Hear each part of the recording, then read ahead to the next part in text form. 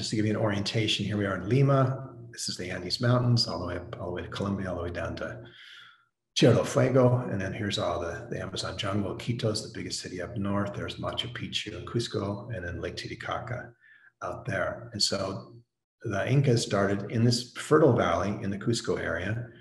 And as I mentioned before, if you went there in 1400 AD, this is about the size of the extent of it.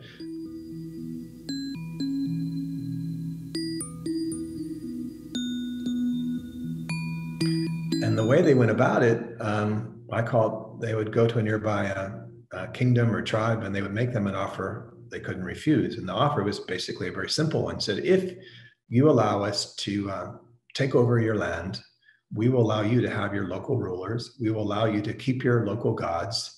All we ask in return is that we administer, and that your taxes, the taxes meaning taxes paid in produce, a portion of that go to us. If you agree to that, then we're cool, right? Everybody's going to live. If you don't agree to that, that was the flip side of the offer, we will come in and we will wipe you out. We will literally remove you from the landscape. And the Incas would arrive and they'd have 100,000. I mean, they were great administrators and great organizers. So they would arrive in a valley and they would arrive like with 100,000 warriors or 200,000 warriors. So you can imagine being a small kingdom and looking up there on the horizon, you got 100,000, 200,000 well-organized soldiers up there and this offer. And so most people went for it.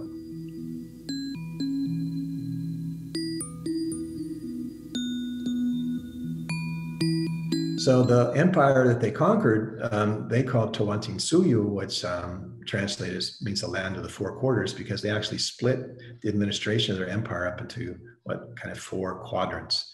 And one was Chinchasuyo, which is this green part up here all the way up in Ecuador. Then they had Antisuyo, which is out here in the jungle portion, Kuntisuyo down in the south, and so on and so forth. And these all intersected, the four different quadrants, in the capital of the Inca Empire, which is where they started, in the Cusco, their capital.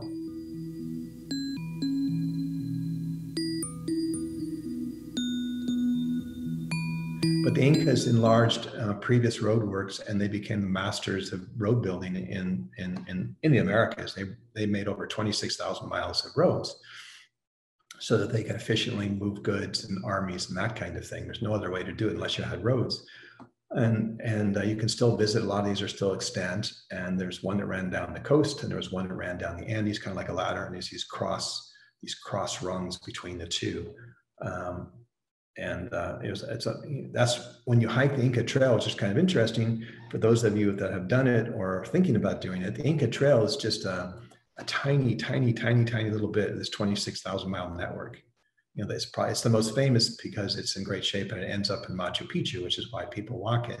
But there's 26,000 miles of these things. It's pretty amazing.